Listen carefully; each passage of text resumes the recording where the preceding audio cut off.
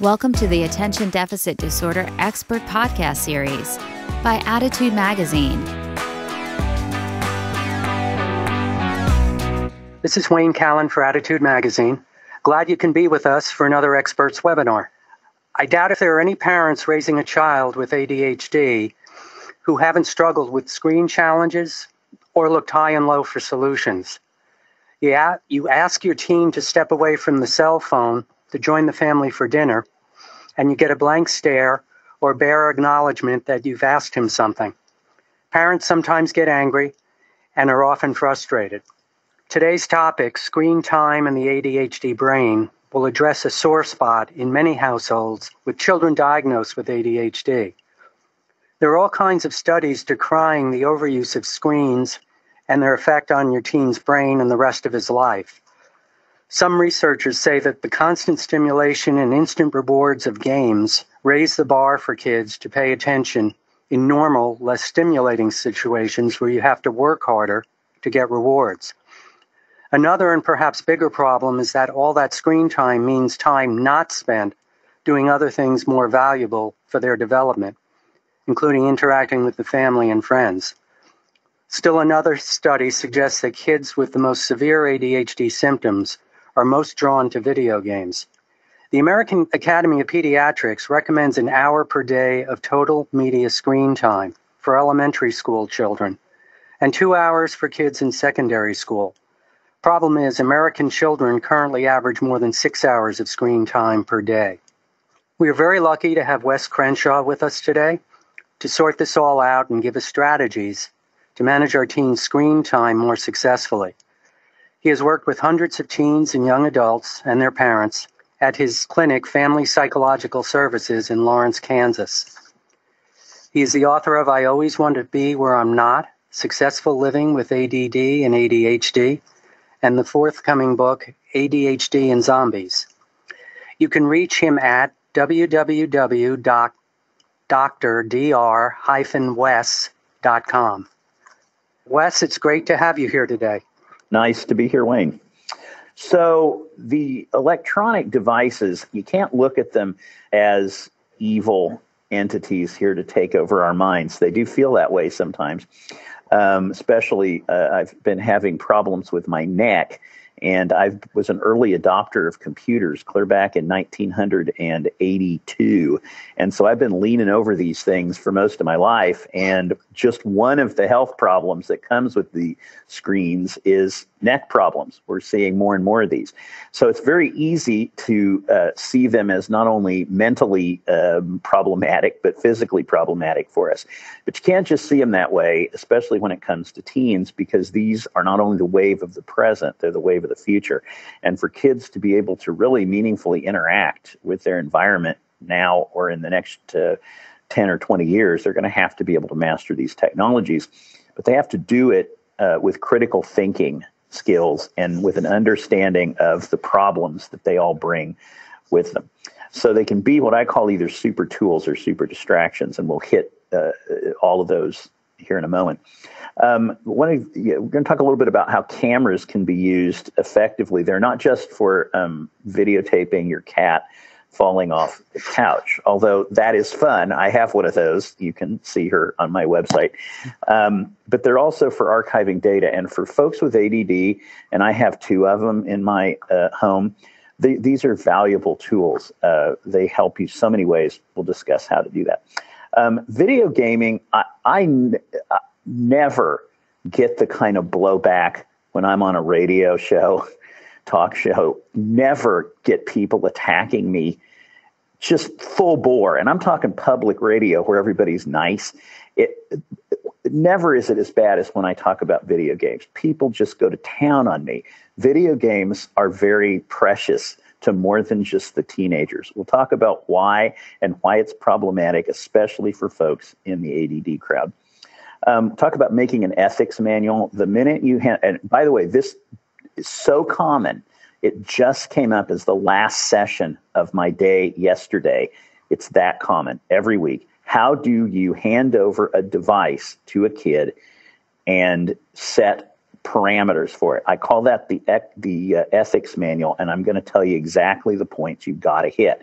And I apologize if any of this is obvious. I don't find it to be so. Plenty of folks, well-educated, thoughtful, reflective people come in and do not have a clue about how to go about this when they hand over the phone. And I just turned my iPhone 6 Plus over to my son this week, and I have very immediate experience of what this is like. Part of that ethics manual is placing screen time within a larger day. This is not how young people, or maybe some of us not so young, think about these devices as existing in a larger day. For many kids and young adults, these become their day. Now that, again, sounds terribly, terribly evil, but it has some benefits in terms of how kids can interconnect socially, but it has plenty of downsides. And the only thing that stands between your kid and the downsides and the super distractions is this process of learning to be self-regulating, setting the ethics manual and then being self-regulating. And of course, for folks with ADHD, self-regulation is a core problem. It's a core struggle. That's why this is an even more relevant topic for that crowd.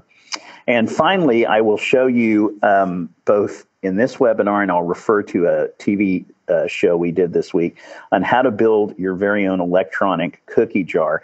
In my book, Always Want to Be Where I'm Not, I talk about the difference between shortcuts and workarounds. And a shortcut is a way to mess things up because you're cutting corners, you're doing things that are not going to work out as well, they're not thorough. Well, a workaround is a way to make something easier to do, but still to do it. The cookie jar is what I would refer to as a workaround. A lot of the things that we want you to do in filtering and controlling the devices for kids are kind of complicated. I'm a pretty good IT guy, and I know how to do some of this, and even I find it burdensome. So I came up with the dumbest system possible to really isolate phones, and it's super easy, and it's not the kind of thing that the smart kids we all have with technology can just simply defeat. So we're going to talk about that. So let's talk first about these devices as super tools. They are magnificent for folks with ADD in so many ways. First of all, just the simple little Notes app. And I got to say, going into this, there is a gender difference between boys and girls and how they approach this. Guys really are better at adopting a lot of these tools, and young women just love their paper documents. And I'm torn about this because on one hand, I want to honor this need to touch this paper document and to color code it. You know, they have all these pretty pens they use, and if class is about biology, they color that green, and this makes a lot of sense to young women. And I'm talking, again, I see people with a lot of different diagnostic categories, but particularly for the ADD young women, they have these systems on paper. I don't want to argue with them about this, but I got to say, putting that into an electronic format has some value. For example, with Notes apps, you just simply tie this in with your computer and your phone through iCloud or Google or any cloud-based system. And all of that material, if I sit here on my computer and type in or upload for my books, I will upload articles I read, and they will sit in my Notes app and wait for me to go back and use them in books. All of that on my phone and my computer joined together so that I can get to it any time. That's helpful for the ADHD folks because then whatever they need, immediately they can archive it and have it available. Having things all talk to each other, very helpful. We'll talk about that again in a second with calendaring. Cameras, the ability, and many people have mastered this as adults. We need to really work with kids to think about it. Every assignment a kid finishes, they should take a picture of, a readable picture. And I just got I was one of those iPhone 10 people that, ordered it and waited forever and it came. The quality of those cameras is amazing. Same with the 8s that they have. You can get a clean picture of this document you finished. Well, why do you want to do that? First of all, some of you may not realize this, but your kids lose their assignments. If you have a picture of it, a teacher will generally take that in lieu of the actual document. If they don't, if a teacher doesn't want to take that or doesn't want to do electronic submission, go to your school and get an accommodation. You don't have to have a full-on IEP to do this. You can either have what's called a 504 or a student improvement plan. And it simply says either the kid will submit all of the materials electronically or will submit them as a backup to paper documents. That's how my daughter got through high school, and she's a 4.0 student in college now, because she had pictures of everything. So when the cat ate it or whatever, she had electronic backup. Cameras can be used as reminders. They can be used to document items the person needs for class. A lot of kids with ADD respond better to pictures than words. And so if they think, okay, I need to remind myself of what to do in the morning before I go to school, take a picture of it and put it in a sequence, and boom, boom, boom, you go right down the list and it's done. And you can put those pictures in your notes app or wherever you want them to go back and stimulate memory. To-do lists, a lot of folks with ADD love to check the box and say, I did this. There are apps. This is the area I've worked the least in. But to-do lists, there are apps for that. There are ones that give you a little, reward when you've done the thing on the list. If that fits well for you or your kid, great. I prefer calendaring because calendaring sets a time ahead of time for when you're supposed to do the task. So I will put go to Home Depot, and believe me, I go to Home Depot all the time. So it tells me to go to Home Depot, and on my Home Depot event in my calendar, I put what I'm going to buy. There's even an app now, I can't think what it's called, but you can put it in buy 2x4s.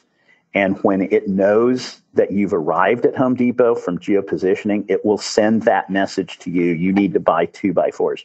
I've not tested that app, but that's a brilliant idea. You put in buy cold medicine at Walgreens. And when you walk into Walgreens, boom, it's going to remind you. This could be a great tool for ADHD folks. And I call it multi-point calendaring because, again, you can tie it into your phone and your computer through Google or iCloud. And it's much easier to fill in what you're going to do on your events calendar and then have it come back to you on the phone. We have this for our family. I have 2 or 3 different server accounts that I use for business and for the family. So I can just put events in for my daughter at college, come by and visit you. I can fit it into her class schedule. And then when she sees that on the calendar, she knows what we're going to do. We're going to go to dinner. We're going to go to a show, whatever it may be. You can, if you can get kids to calendar that way, then you can also be part of the process of scheduling their time because you can just get on the master calendar on your computer and help kind of organize their time. And that, once you get that mastered when they're, say, in middle school, then it continues on pretty nicely thereafter. And I always tell my daughter, if you have something on there you don't want me to see, put it on a different calendar. Kids have the right to some privacy. So public calendaring doesn't have to be for everything. Texting is a useful tool to keep in touch with people. Of course, as you know, I suspect kids don't text near as much anymore. That used to be the thing, and now they Snapchat. And I refuse to Snapchat, but texting has been very valuable as a therapy tool. It's valuable for journaling. We never used to really be able to get kids to journal. We just said we did, and now journaling is very effective through texting. And also you can send yourself reminders. If you don't want to use the Notes app, you can text yourself reminders of things to do. Being able to access online materials, both from phones and calendars, is tremendous for education and information. I have a whole chapter of my newest book, which is actually called Consent-Based Sex Education, where we go into the good and the bad of what's online for kids about sexuality. And it really is a tremendous area for information and a tremendous area for misinformation. But being able to access that kind of material for kids with ADHD can be very, very helpful across the board. It also helps with critical thinking and socialization for kids. I know people think social media is sort of this, not like it distracts from real relationships. I absolutely do not think that is true. Those are very real relationships. And for some kids that are very awkward and some of those who are on the spectrum, this is really the most important environment for them to get to know people. And many of those kids feel safer online than they do in their middle school or high school. Now, you may have heard things that scare you about that, and some of that is legitimate, but the bottom line is they probably are safer online than in their middle school because those relationships are at some distance. Now, there's a lot more to say about that we don't have time for, but I'm pointing out some of the best things. And finally, spying. You can spy on your kids really effectively. We just had this issue this week in my office, and I say, for heaven's sakes, use that sparingly, because the more knowledge you have, the more you think you have to act, and then you reveal how much you're spying. And kids, as they age, need to gain some ability to manage privacy, and spying something one should do when there's no other alternative and that you think the kid is at some very imminent risk. So the distractions are also many. For all of the things I just described are just way, way too interesting when compared to reality. That's particularly true in gaming. There's a thing we call microachievements, and there's a brand new article out in Time magazine this morning. I read it off of my Apple News, of course, on my phone, and where I was gaining critical thinking and socialization. You want to read that article. It's a young woman who talks about her use of video games and pornography and how that grew to what she refers to as an addiction. I'm very, very, very careful how much I say people are addicted to anything because we overuse that term. She makes a very clear case in there for her reaching behavioral addiction, and she explains why. Good article to take a look at. And she talks about why gaming was so interesting. She doesn't happen to use the word microachievements, but she talks about it in the same way. And microachievements, particularly for the ADHD folks, are a serious problem. We're currently remodeling our bathroom, and I mean down to the studs and up to the rafters. We're putting in a vaulted ceiling and a skylight. So my 14-year-old son who is very ADD, has been helping with this, and he's impressed with the work we're doing. We're putting in all these beams and doing insulation and making sure that it vents correctly and everything. And when we're done, I feel this great sense of satisfaction that we are doing this great thing together. For my son to have the very same experience of satisfaction, he just has to flip on Minecraft or whatever and get on there and do this thing, and he will feel the same chemical experience I feel for all this hard work we put in. That's a microachievement. Video games trick your brain into thinking you've actually done something. See, this is why people call up the radio shows and attack me. I always check to see if they flatten my tires when I leave the building, because people like that feeling. They like to feel like they've achieved something, and they've really only killed a lot of aliens in a video game. Now, I have nothing against that fun, enjoyable experience, but it doesn't get the bathroom remodeled. And too many young people, particularly boys, in the article I was describing, it was a girl, but particularly boys, become so enamored with that feeling of doing nothing and feeling like you've done something that this is what becomes addictive to them. They like the feeling and they become attached to it, and they do not get up and do what needs to be done. Girls, to some extent, do this with social media. I do not see that as nearly as broad a problem, but it does also happen. And what you get is what was referred to as a wish fulfillment and fantasy versus the actual solving of the problem. The other thing, I said how great the information is online. If anyone has missed the memo on fake news the last couple of years, we now understand that there's a lot of stuff that's not only not true online, but is influenced by malign forces in the world, the goal of which is to change our perspectives by feeding us false information. Kids, fortunately, are becoming more savvy about this than adults. Kids are better at spotting fake news than adults are. We need to really support that and help kids to understand in their consuming of online life what's real and what isn't. There's a reason why the TV show Catfish is still so popular. If you've never seen that film, I can't believe what a phenomenon this is, but that's because they're always investigating what's real and what's fake online. And that's a good show. Kids, if you say something about catfish, kids immediately know what you're talking about. And finally, particularly amongst the young women, primarily amongst young women, social media is equal to drama. You're going to have a lot of distraction and emotional reactivity from just the amount of engagement they have. And they feel that if they're unwired for even a moment, they will, there's this term for this, fear of missing out, FOMO. And this is anxiety producing and upsetting. The problem is being involved is anxiety producing and upsetting. And I have constant flow of clients through my office with anxiety issues related to these topics. So there's the super distraction. And all of those things are even more significant for the ADHD crowd. So in terms of the ethics manual, you've got your good old 5 W's and an H that we learned in literature and all sorts of other pursuits in school. And so you want to sit down and have clear guidelines on who can use the phone. And you got to remind kids typically this phone belongs to me as a parent, not because you're possessive and controlling, but because you are simply the parent. You own the phone and you are kindly sharing the phone with the child to use within the parameters. And if you don't say this up front, it's never going to get said. You're going to have to say it repeatedly.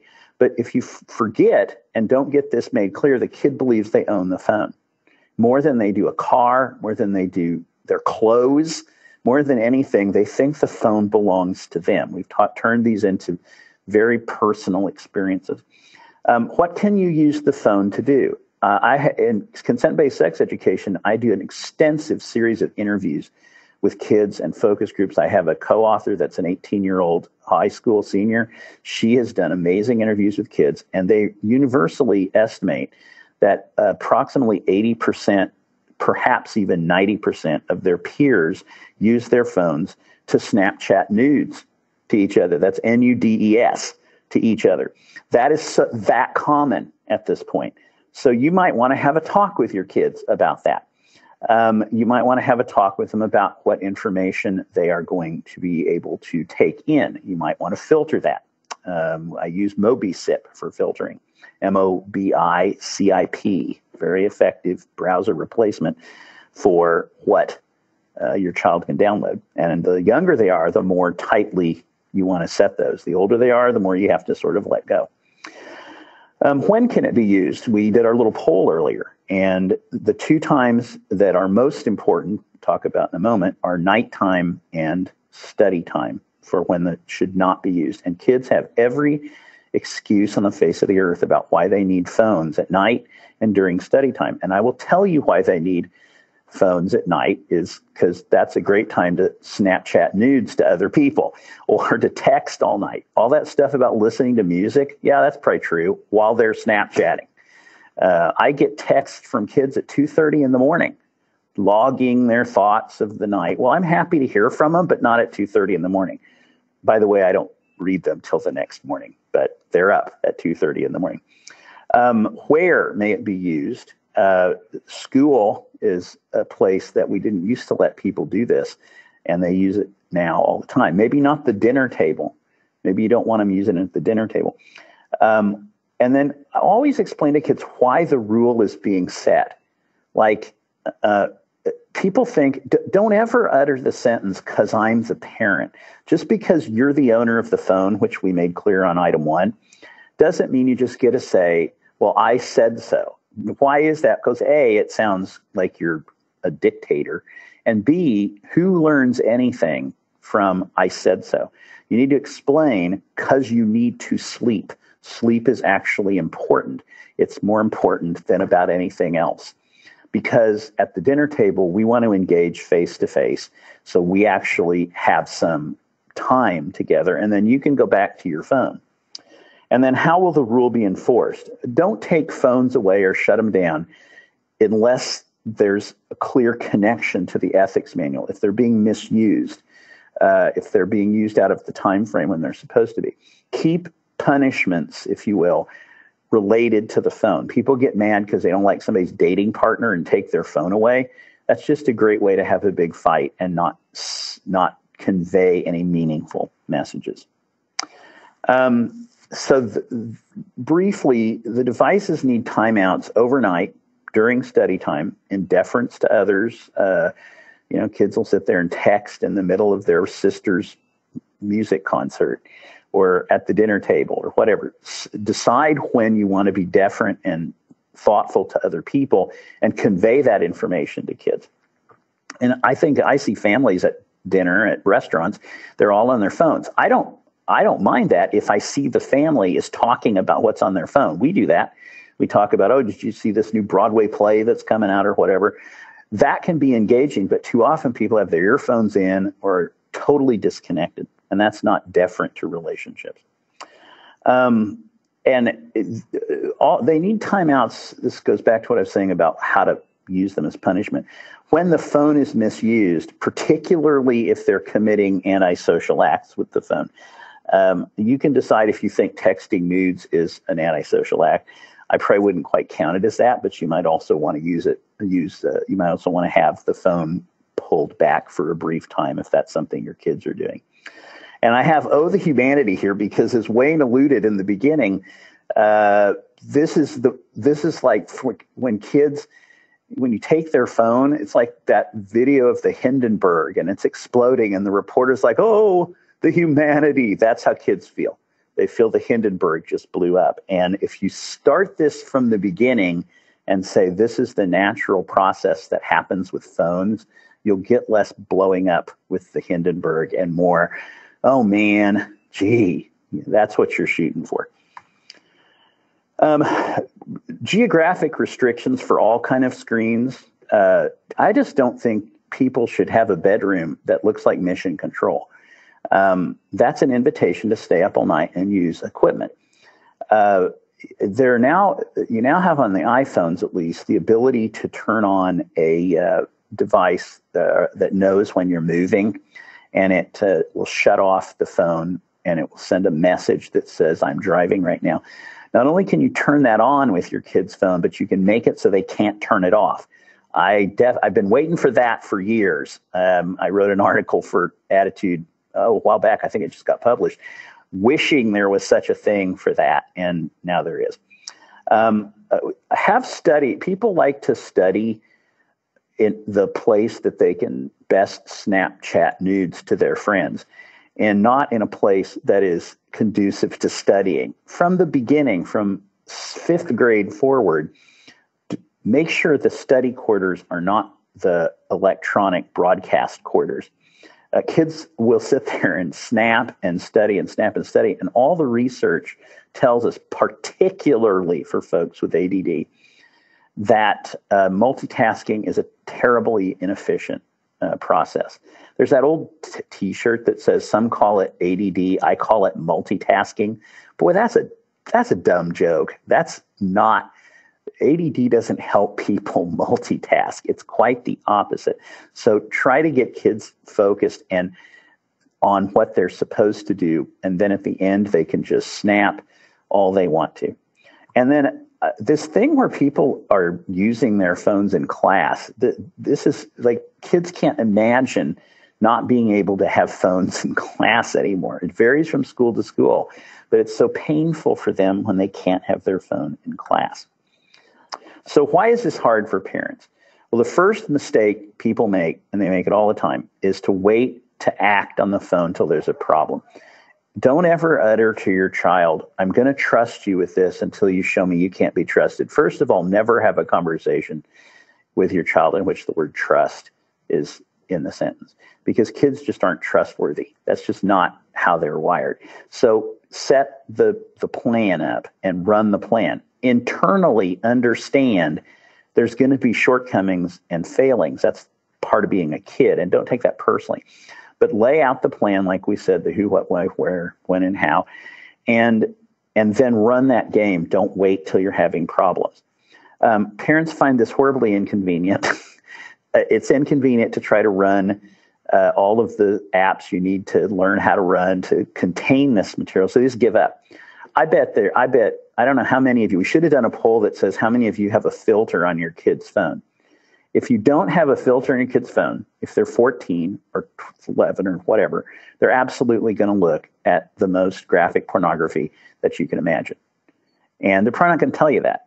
And if you say, hey, how much porn have you been looking at lately? They're probably going to look at you with horror and be like, never, what's porn?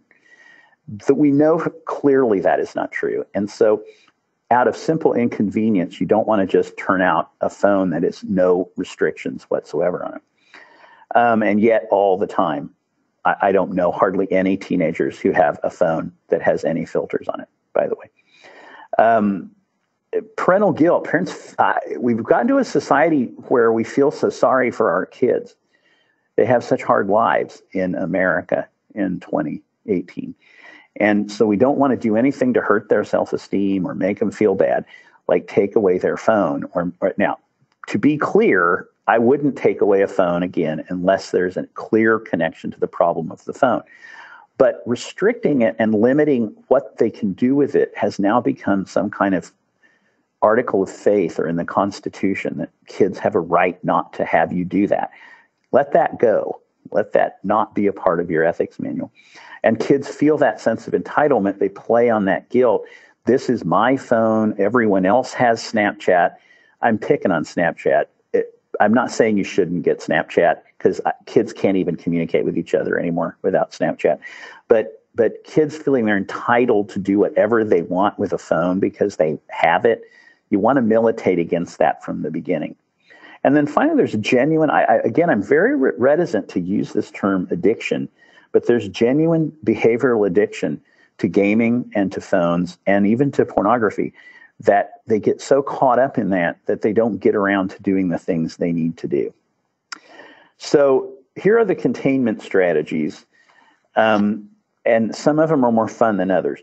Everything has parent control. As I look out at the Sprint campus, I know you can get on the Sprint website and you can go in there and set a bunch of times and a bunch of restrictions on things. The problem with a smartphone is that won't shut it off of the router. So you're going to have to go into your house and change the router to have a timer on it. And that gets complicated because you can't shut it off during study time. If you get into a situation where you really have a flagrant abuse of a smartphone, and I'm saying just the most serious offenses, there are spy apps that you can pretty much take control of your kid's phone and them not know it. I don't tell very many people about this or how to do it because I think it is mostly unethical. But I think there are a few occasions that I would use the term probable cause, just like with the government, where spying becomes a necessary part of protecting your child. What is more effective, and believe me, I've done it with kids, is to say, if you continue down the path you're on, I will teach your parents how to turn your phone into their own personal spy station. Do you want to go there? And that actually will stop kids pretty cold because they can only imagine the amount of invasion of privacy that's going to cause, and they will back off. Suddenly sending nudes doesn't seem like such a good thing anymore. And finally, my favorite is to put the phone in an impound. And you can see the demonstration of this on my website. If you go to dr-west.com, there's a tab that says blog, and that'll take you to our blog, which is familypsychological.com. And you can see my son and I, last week we did a TV segment on Fox 4 Morning Show in Kansas City, where we made this box, or we modified it. And you can buy this box. I think it's now $54 on Amazon, and there's a bigger one that will hold more stuff for, I think, $74.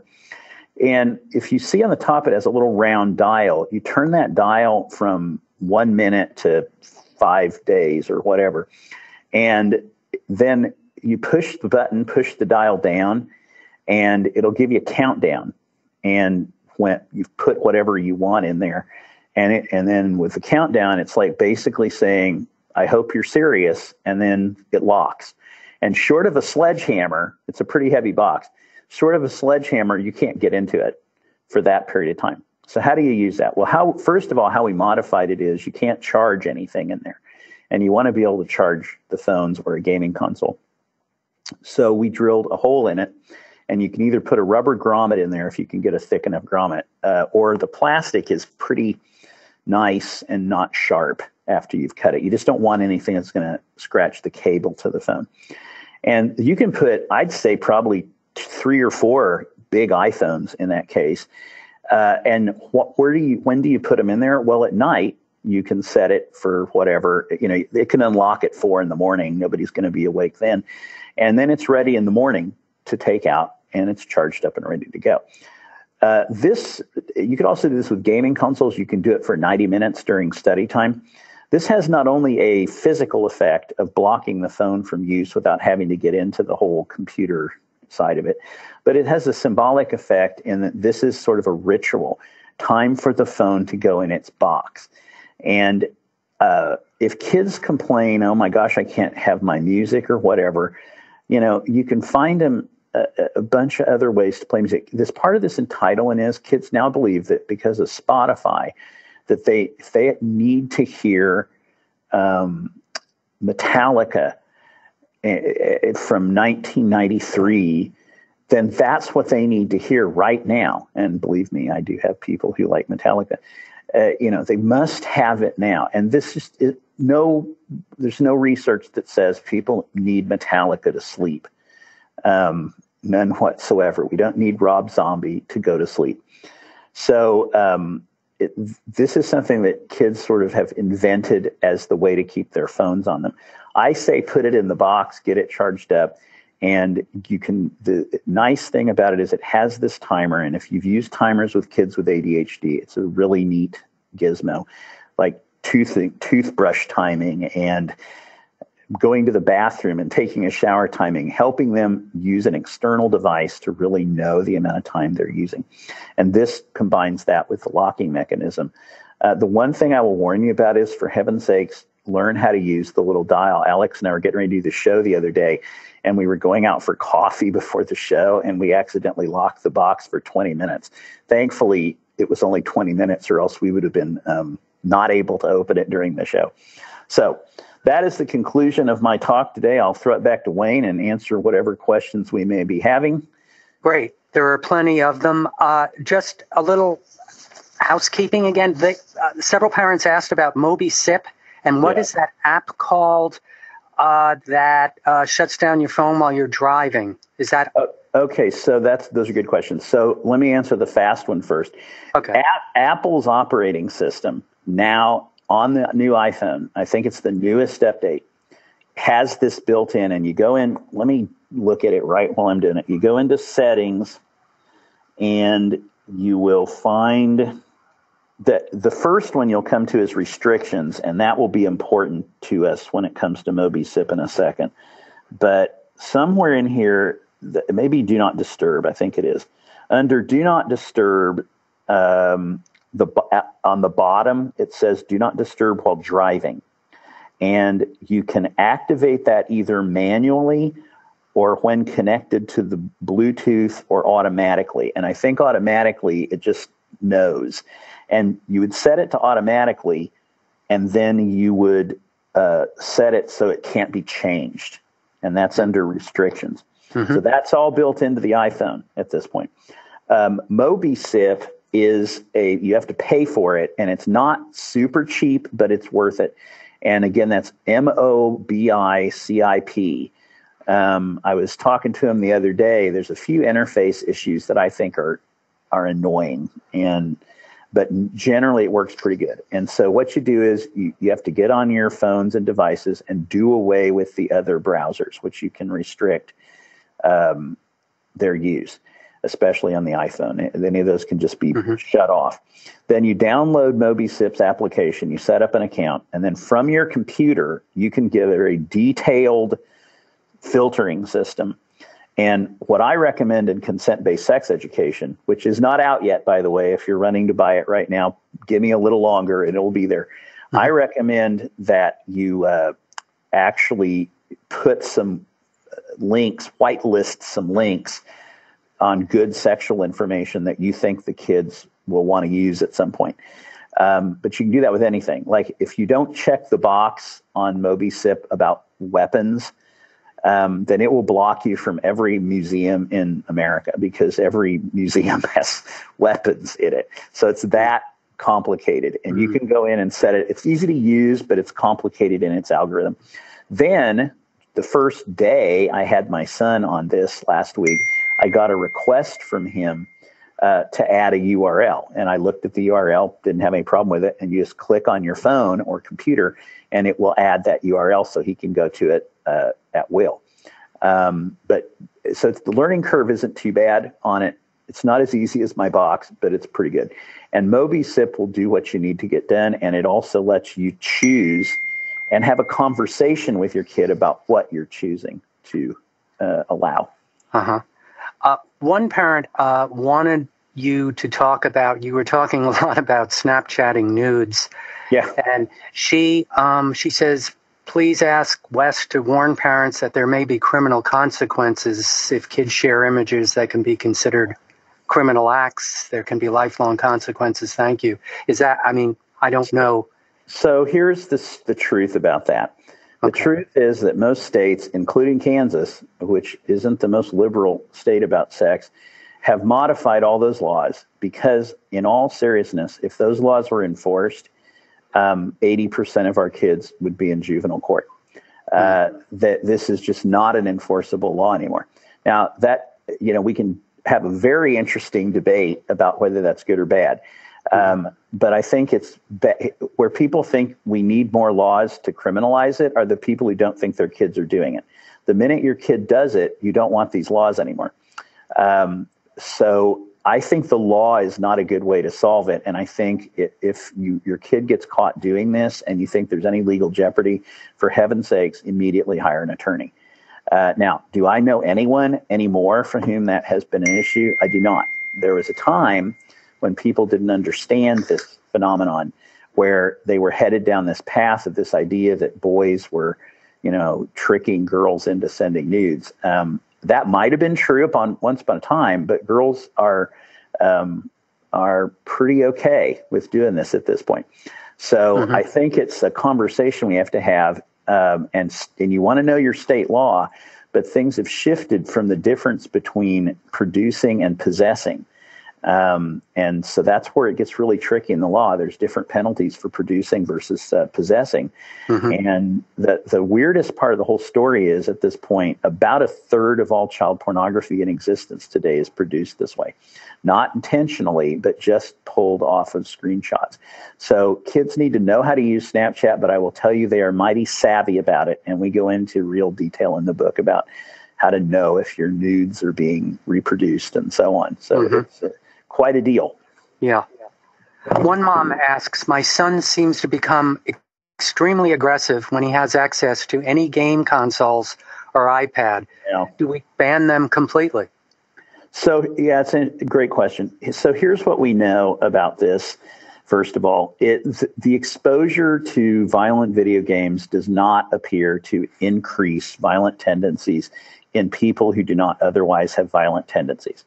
But the interaction with video gaming experiences seems to cause people to become more aggressive because they get angry in the play. Yeah, do you understand the difference? Like, they're not winning and they flip out.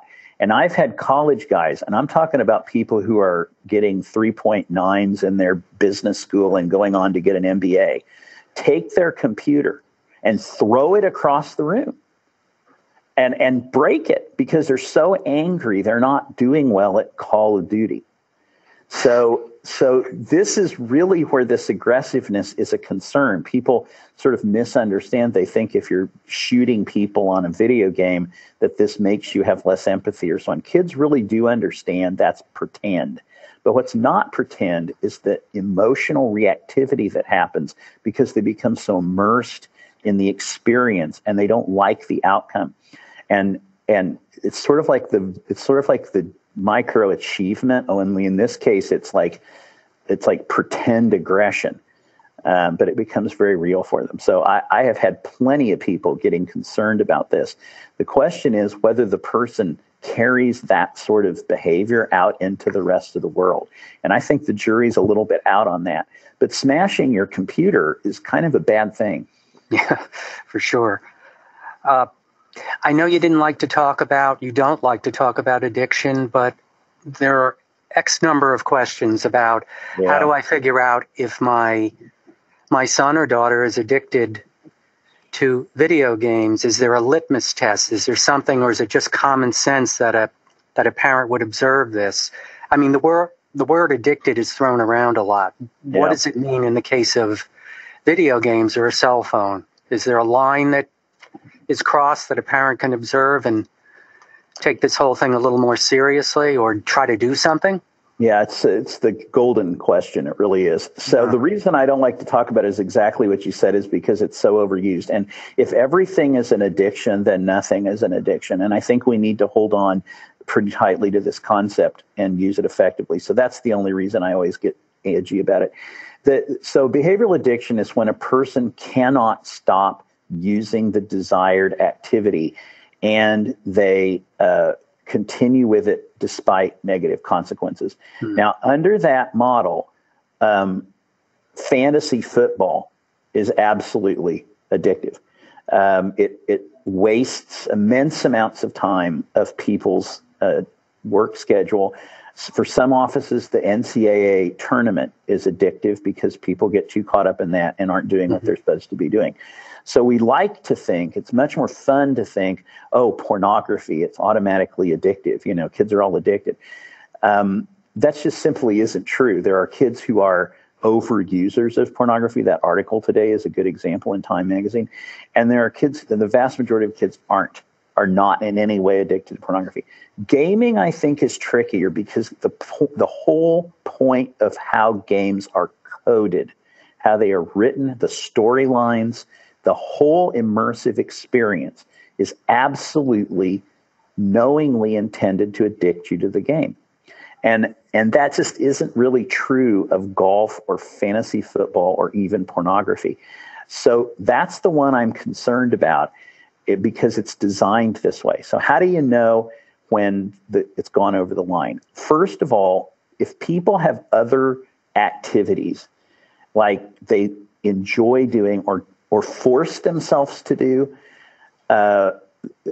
outside of gaming, then probably you're in safe ground. If it isn't really about the number of hours they spend, if they're so upset when they're not gaming that they just can't stand it, that's probably a concern. When I raised this issue with my son, he's heard me talk about this plenty. And my son actually diversified his interests. So he, if anything, he's kind of addicted to informational podcasts at this point. He is always listening to a podcast because I was so concerned, like he was getting more and more into gaming. And now he's got a much broader array of things. He got into Science Olympiad and so on. What I think he sees is the more he does other things, the less I'm going to get bent out of shape about gaming. And that probably is a pretty good measure right there. Do they have when they're really gaming, they're gaming seriously. Great. And then when they're doing other things, they're not gaming or on Netflix or whatever their addiction. Girls and Netflix, I tell you, that's about a behavioral addiction sometimes. You've really got to look at what else are they doing. Are they getting up and doing what needs to be done? Are they using video games as like a dessert? I always say it's like a dessert. It's something that's fun to do after you've done all the things that you're supposed to do. And if they can't make that happen, parents are going to have to get probably with a therapist, and it gets brutal. I want to be clear. It is a brutal experience when kids are that far gone on any of these things. Mm-hmm. All right. Well, I think you might have answered this question in the previous answer. How do you decide how much gaming time to allow for a teen with ADHD? So I think... I would try to look at it a different way. I'd try to say that it's the dessert and, how much chocolate cake does anyone need? Well, probably none, but it's more about, did you eat your meal? Did you eat your peas? Did you do the things that are difficult? And then gaming is your reward. And that's the best model. And because they are great, gaming is fantastic at rewarding you. The problem is kids want to be rewarded 24/7. A fair number of parents have asked, they have to go to the computer for a YouTube lesson or something from school homework, and that seems to be the weak point. They get distracted from there on in. Is there any strategy you have to, avert that? Yeah, I think that my wife's not only a teacher, but she was the Kansas NEA Teacher of the Year a couple years ago, and she's a science teacher, and so she literally, as I say in the book, the new book, she literally introduced me to the internet. I walked into her secret room at the University of Kansas and saw the internet for the first time. So she's really on top of this, and she and I both have concerns that schools, on one hand, schools have way overshot the mark on how much they want to engage kids with technology, which just, the kids are way smarter than schools are about the technology. So they then take the devices and use them for fun and not education. So on the other hand, nothing's better than YouTube for, I've learned how to use every Adobe program there is off of YouTube. It's a tremendous learning tool. So this leaves us with the dilemma that the listener is suggesting. How do we use these tools to engage with kids and then not have them off on videos about skateboarding or cats and sofas? And it's very difficult to do, especially for the ADD crowd, where they will just get into hyperlink surfing because it's just one interesting thing after another. Short of standing over them, or I think simply having them come to you when they need the link and you authorize their access, there's no other way to do it because it's just a technology that lends itself to overuse. One parent has asked, can you say a little more about consequences of non-compliance? I mean, or have you said everything you need to say when the rules are violated?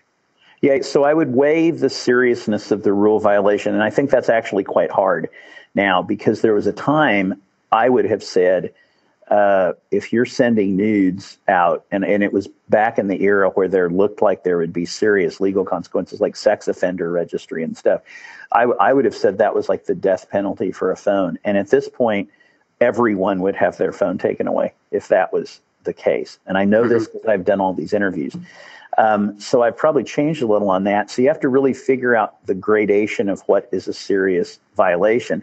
And if you want to pull their phone for a bit because they sent nudes, or you want to pull their phone because they're misusing it during study time, that's when it goes in the box. And sitting there together saying, I wonder how far I should turn the dial based on this offense is probably a pretty good discussion to have with the kid. And the kid's like, well, it should be 20 minutes. And you're like, I'm thinking 4 weeks. And, you have some discussion about that. What fits the crime? I would also argue for the ADD folks, you can get away with shorter punishments. They're painful enough. So if you say, wow, I understand you sent nudes to some random person at school, I think we're going to put your phone in the box for a day. That seems like not serious enough, For the ADD person, that's like 7 years. They're going to just be sitting there thinking at school about the phones in the box, and their friend is like, where's your phone? It's like in the box, and they start crying, and it's like the most awful experience. That probably, to the extent it's possible, will give them some pause the next time. It probably won't stop them. I talk about this in the book about the dynamic of belief. First, nobody wants to send any nudes to anybody. They're scared to death. And then they do it one time and nothing happens. And they realize, oh, this is no big deal. And then they start doing it. Being able to sort of replicate this process of, say, locking the phone up, that will at least give them pause the next time and maybe a time after that. It won't cure the problem, but you're at least beginning to get them to think, do I really mean to do this? And that's what it comes down to. Just one quick last question. One parent wants to know, can I see the wording of texts that my son sends out without asking for his phone? I guess she's looking for some kind of spyware for that? Well, the answer is yes, and the real question is, do I want to tell you how? The answer is it. So I'm going to tell this story. I wasn't going to tell it. I was going to, and then I decided not to. So there's a story from World War II that actually is not true, but it's a famous story about Winston Churchill, and that Winston Churchill knew that the Germans were going to bomb Manchester on a certain night because they had cracked the German Enigma code, and they saw this was planned. And Churchill had to decide what to do in response. If he sent up the Royal Air Force to intercept the bombers over the channel, then he would reveal that they had advanced knowledge of this and could have telegraphed to the Germans they'd broken the code. So under this legend, Churchill decided not to respond, and Manchester was bombed. Now, that story is totally BS. I had to really research it to prove that it's not a true story, but it illustrates a true point, which is if you have intelligence information on your child, or the Germans, then how do you use that? And you have a new level of responsibility that you wouldn't otherwise have. One wants to walk into that scenario very carefully. And so you don't want to know what your son texts to girls, for example, or boys if he's gay. You don't want to know unless there's something you're going to do about it. And if he texts a picture of his penis to a girl, which they do, it's like peacocks. They just show off their penis like the peacock shows its feathers now. And if you want to know that, okay, then you need to decide up front, what am I going to do? I'm going to reveal my knowledge. And this literally just happened 2 days ago in my office. I figured out this kid was being spied on. And this was now, the kid is angry. She's going to move out. She feels violated. All of her secrets have been taken from her, and the family is about to disintegrate because parents were too scared and started reading things that probably they weren't prepared to hear. So before you do any such thing, think, what am I going to do under A, B, and C?